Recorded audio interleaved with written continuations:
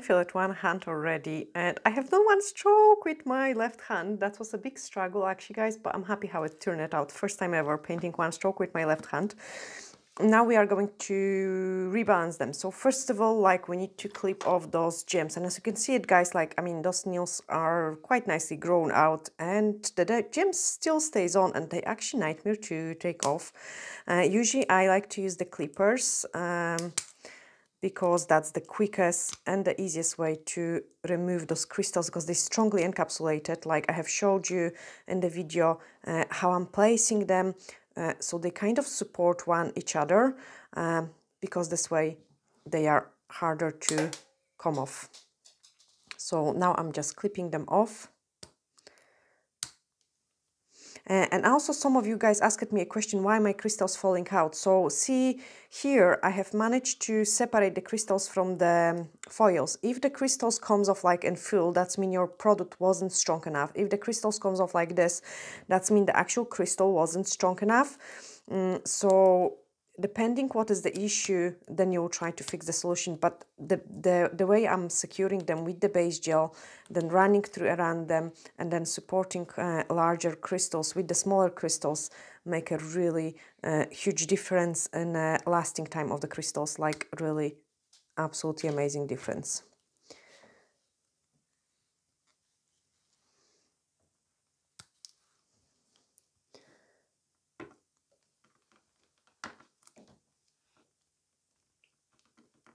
Sometimes if the crystals will be too harsh to come off with the cuticle nippers, you could e-file them, but that's usually damage the beads quite strongly, so I do not recommend it.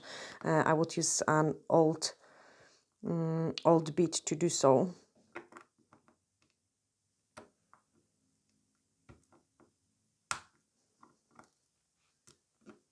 Okay, the last few.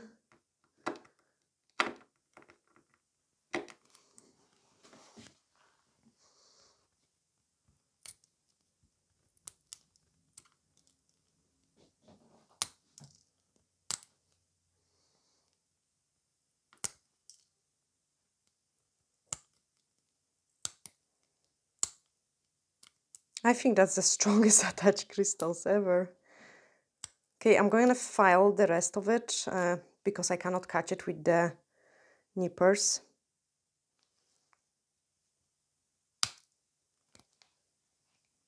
Sorry, cameraman. I need to keep it at the right angle so I don't hurt myself.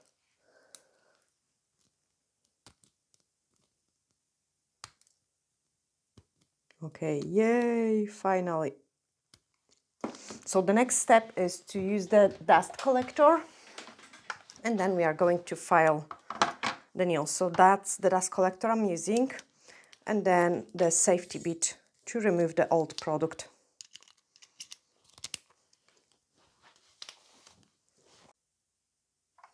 Okay, and then with the e-file, let's remove the product.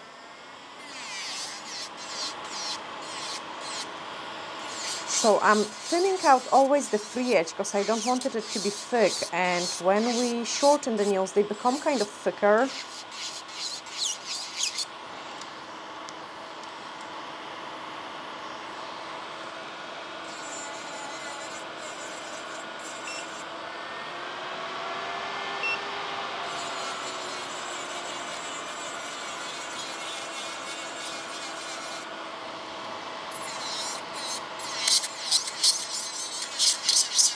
You can see it, we can remove the remainings from the crystals with the e-file as well.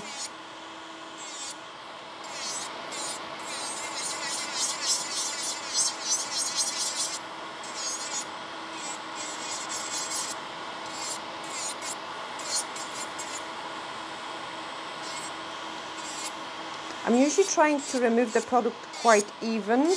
I'm a bit too low with my chair at the moment, so I cannot kind of twist my hand the way I should it, but let me show you. It's okay, cameraman. He's searching probably for a pillow. Oh, he does. Let's jump in higher. And there we are. That's much comfier, thank you.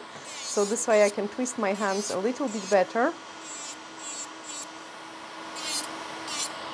Okay, Okay, I would inspect them. So here I've got still tiny bit of the old product. There's actually no lifting on them, so I don't have to worry about removing any lifting. And I will file away those crystals here, because during the crystals removal I have actually picked at my cuticles, so it's better to file them. Watch your eyes when you're doing those kind of filing of the crystals.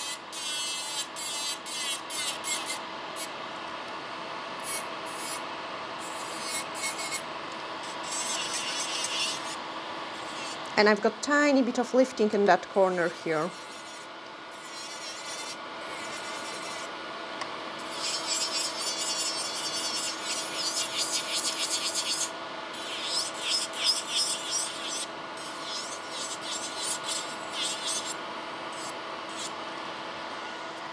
Okay, I will try to clip off this old crystal to see if it will work. Again, quite careful, because my hand did jump and I have catch my cuticle quite strong. They are really stubborn.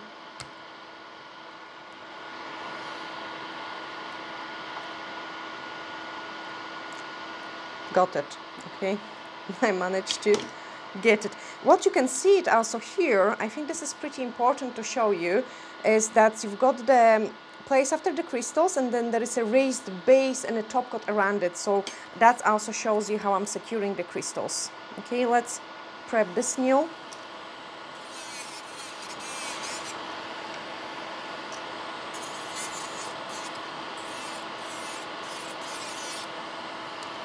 Check this side, because that's where I had the lifting.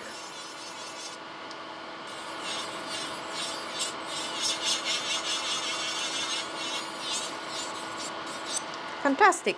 So our next step is to shorten the nails. And the reason why I'm wearing shorter nails, guys, is because we have been doing lots of projects in the house. So I have wrecked them quite a lot. So I'm just filing them shorter. And as we file the nails shorter, you can see it how thick they are. So again, I need to thin this out. Okay. Do it the same on this one. Short it nice and decent amount. And thin out the free edge.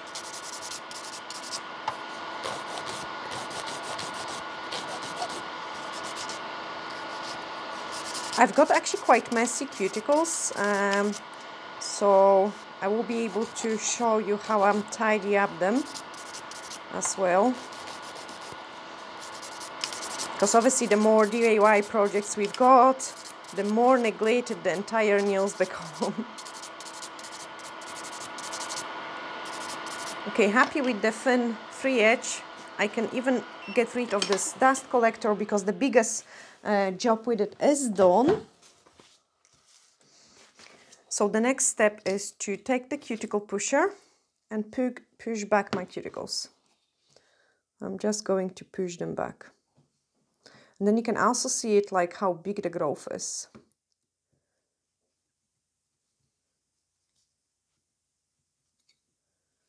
So the cuticles are pushed back. Then I'm going to grab the cuticle bit. And we've got some quite nice cuticle bit sets, and I need to actually put them up on the websites for you guys as a set of like different ones. So the e-file is on the medium speed, and first of all I'm going to clean up all the one side, like, and in this part I've got lots of like a cuticle which grows into my nail plate. You can see it, there is a really lots of it, and if I don't remove this part, my nail will lift in this place. So first of all, cleaning everything from the nail plate only. So I'm not cleaning my nail folds, only what I've got on my nail plate. Put it back to the reverse. And then clean the other side. Never force this part of the nail treatments. Like, you want to be very gentle with it. Also, at the same time, like I feel it like the less cuticle work I do it, the slower they grow back and the nicer they are, to be honest. But recently, because I have been not applying cuticle oil the way I should, I've got quite a lot of cuticles growing.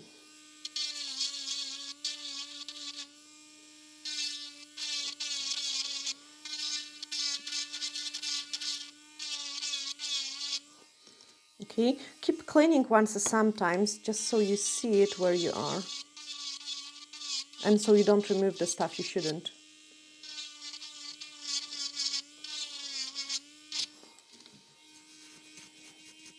Okay, this part is nicely done. I'm quite happy how my nail plate looks. Just searching single bits and pieces.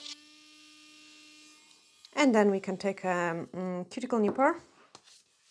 I've got actually quite bad one. I need to get a new one.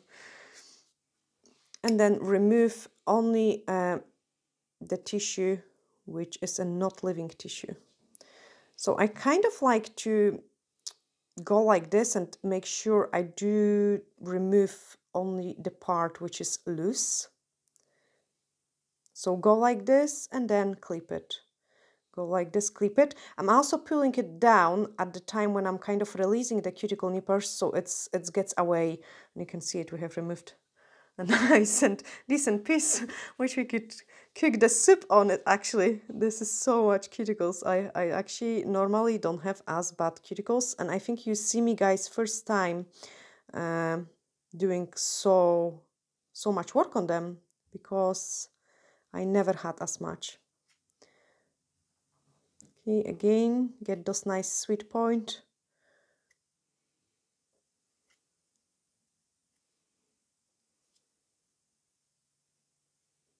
And then get rid of it. Next one. Now this nail I need to be always very careful with, because that's the nails which got not as much actually, and here is very easy to catch the living tissue. So a little bit less than on the previous one. And that's it. Don't be tempted to remove any more. And this one is actually quite good. So again, I don't want to remove too much. What else you can do it at the end of removal of the cuticle, you can take your bead and you can just gently file your nail folds, but very gentle, like exfoliation of the nail folds. Okay, so just a little bit. Obviously, I might not do the cuticle on my thumb because I have cut it really badly. Actually, cameraman, yesterday we was cutting the last piece of the wood for a kicking board for the kitchen, and the board actually went down on his toe, the second toe. It's so swollen, so black, and I hope it is not gonna to come off. So when there is any injury, we should avoid any kind of hard work. Now I'm just filing the nail folds a little bit, just like a very tiny wee bit. Here maybe a little bit more, because there is something there.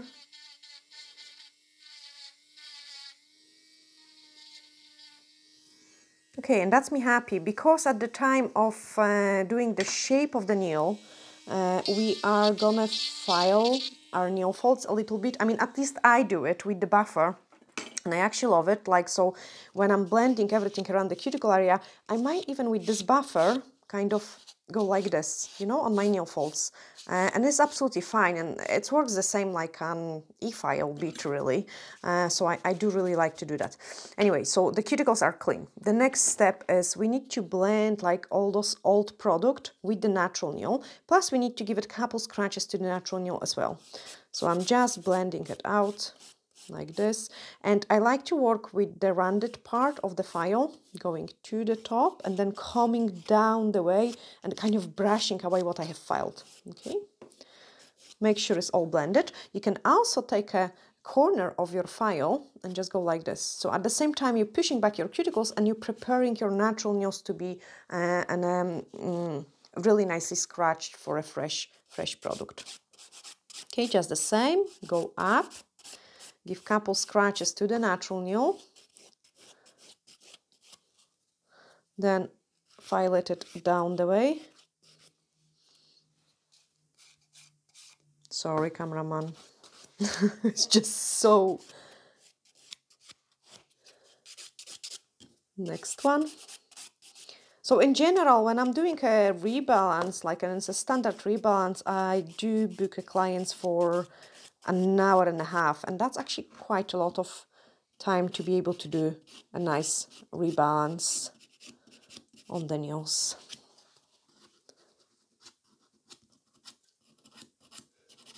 Look, what else I'm doing is I'm kind of shaping the nails a little bit, so I've got less filing later on when we apply the product. And the next one. Obviously, once we do this rebalance and the cuticle work,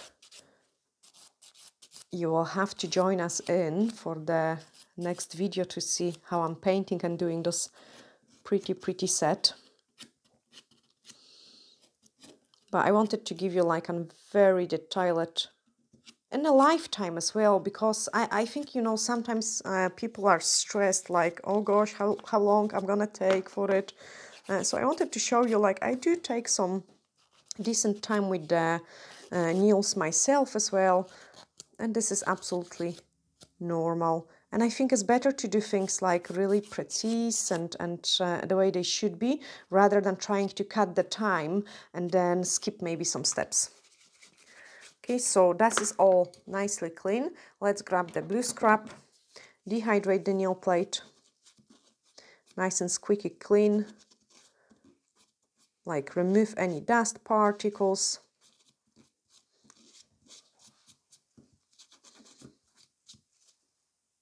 And then use an extra nail prep. So extra nail prep is a nail dehydrator as well, just in the form of the brush. And I quite like to dehydrate twice.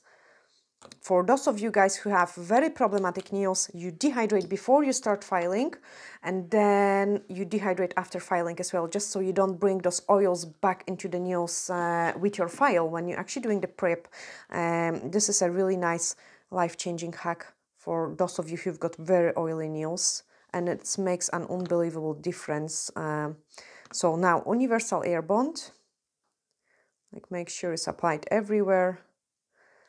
And then we are going to grab, of course, Perfect Rose gel to do this rebalance. Now, I will show you the quickest way of doing the rebalance. So when the nails are quite nicely prepped, they actually look quite good, even the way they are now. What you have to do is just pick up a small scoop of the product, peel the nail folds down, remove the scoop from your brush, so your brush is nice and clean. This way you can go really nice and high. Look what my brush is going to the side, cap those free edge everywhere. Nice and thin, cap those free edge. Leave it, go to the next nail, and the reason for it is you don't want to have, let me just clean this dust off. So you don't want to have too much product which could float your cuticles. That's why I'm just doing a very nice and thin layer. Also, this thin layer helps your gel to spread better, so you don't have to do so much work with it.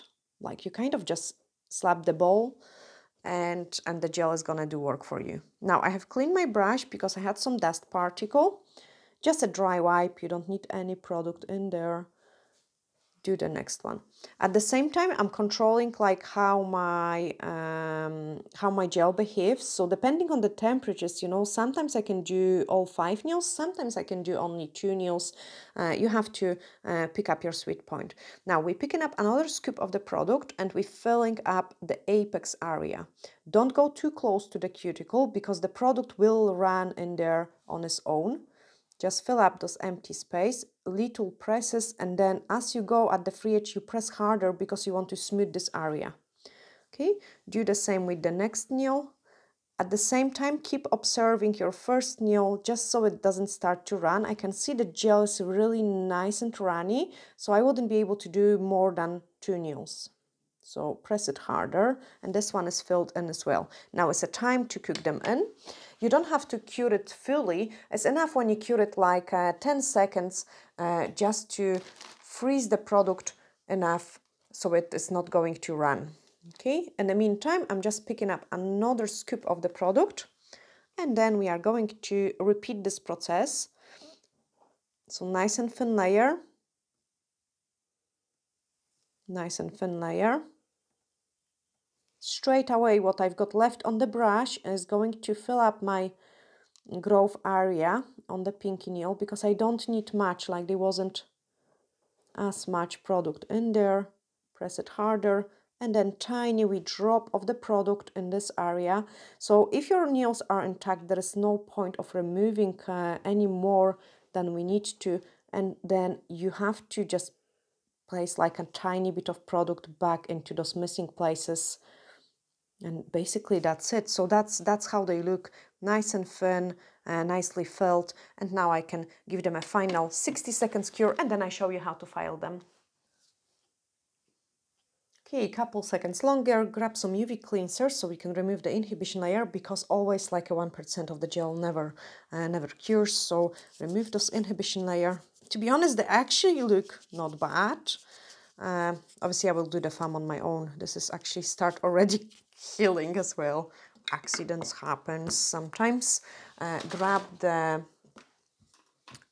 tissue, and then let's shape them. So when I'm shaping those nails, this is gonna be, oh, it's neither a tapered square, neither a coffin. It's a kind of in between. I just don't like my nails to be too square, but they are a little bit too short for a proper coffin shape. So I'm just kind of doing in between. We need to remove the bulk again from the free edge, just like this. Blend everything at the cuticle area, because you don't want to see the growth later on, like we didn't see it with the previous set.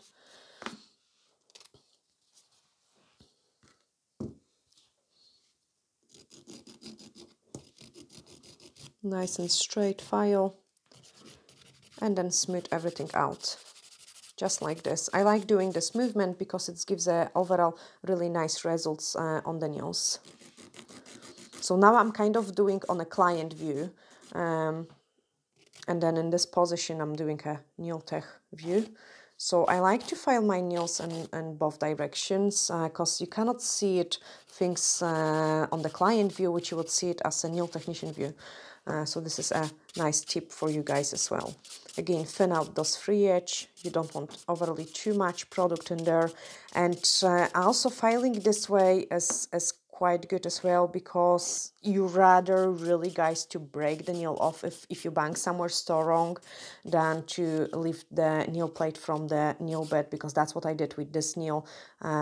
So it can be pretty sore. I would rather actually to break this nail, and unfortunately it didn't break.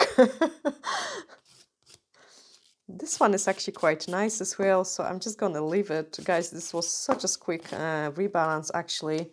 And the nails have been on actually quite a long time, because I usually wear my nails like about 4 weeks, you know. Sometimes if we have no time, unfortunately I have to push it even like 6-7 weeks, but I do not recommend that, because that's when the issues with the nails can start. Now this one is a bit bulky, so again we need to do it, those sort of movement on both sides,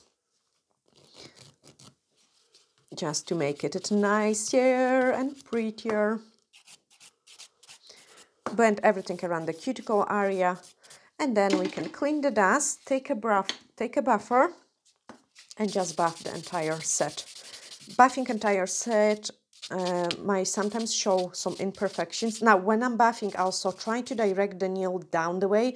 Don't do it this way, because you can catch it, and like you could really, if you're doing it so strong and fast, you could probably cause some damage or even break a nail. Now I like to blend this area extremely well, so you cannot even see it where the product is starting.